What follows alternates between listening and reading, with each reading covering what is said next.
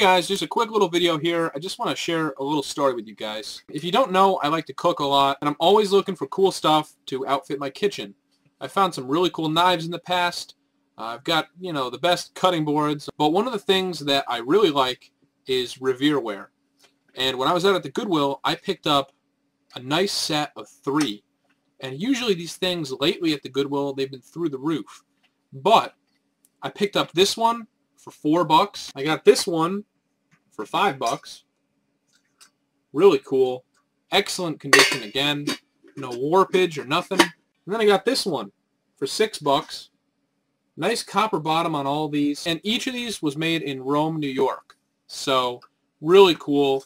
I just love having American-made stuff in my kitchen, in my house. And these are just awesome. I mean, that's like a beautiful set. If I polish these up and make them look nice, I could get $60 for this set. But you know what? I'm going to keep them in my kitchen. And if you're thinking like, okay, well, you need a nice set, you can't go wrong with these. I mean, they're great.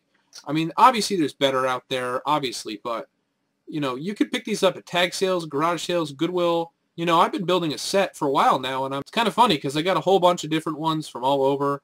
I have a few from different places, but I mean, I'm hoping to build a full set someday, so hopefully we'll get there, but they will certainly hold their value. They're really nice pots and pans, so I would highly recommend that if you're looking for some, then you should definitely pick these up.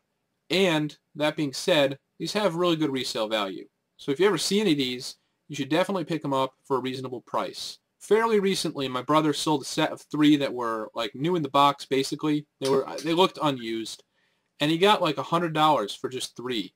So, just interesting. Quick little story for you guys. And that leads me to a question for you guys. Is there anything that you guys ever found where you're like, you know what, I could probably sell this, but I'm going to keep it for myself? Because sometimes I get items like that, and I'm like, man, I'd rather have the $100, but, I mean, I got to have pots and pans if I'm going to be cooking. So, I usually keep these for myself. Alright guys, well, thanks for watching.